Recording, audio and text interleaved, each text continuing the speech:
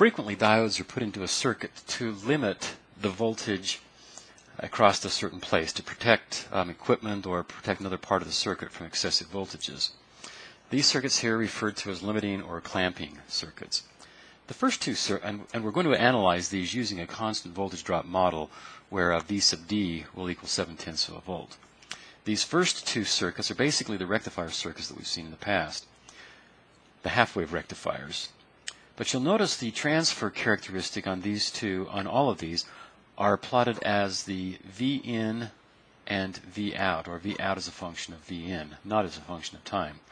So you can imagine that the input voltage V in is starting out at some large negative number and increasing, in this case, increasing until it gets to the point that the input voltage is great enough to push the diode open to get the diode conducting.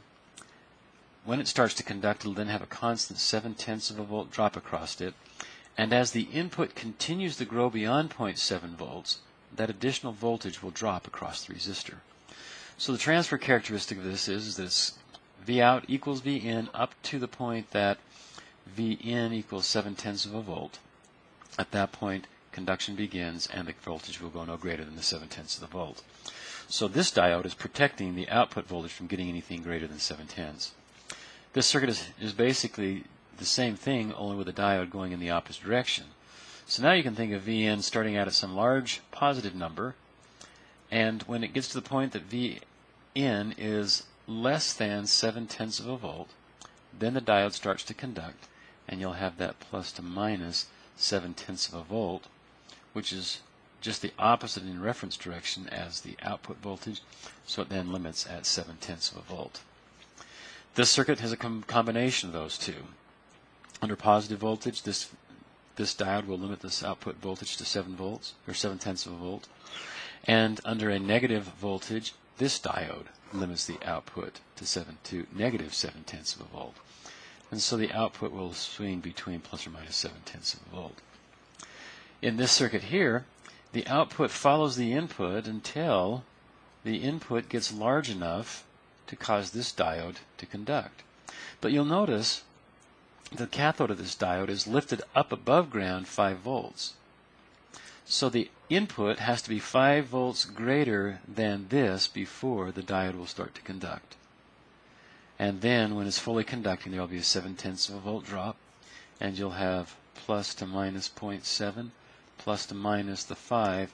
So the output voltage then is clamped or limited at 5.7 volts. This final circuit involves two diodes that are known as Zener diodes.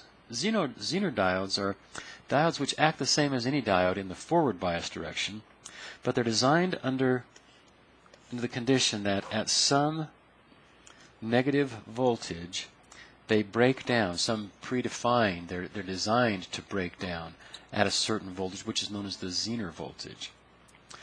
So in this situation here, when the voltage is positive and growing positive, it will conduct, this front diode will conduct, but this one will stop the conduction so that the output will track the input until it gets to the point that the voltage across here is great enough that with a 7/10 of a volt drop across there, plus that Zener voltage, the voltage, a reverse bias voltage that this thing is designed to break down at, you then will limit the output at a voltage of Vz plus 7/10 of a volt.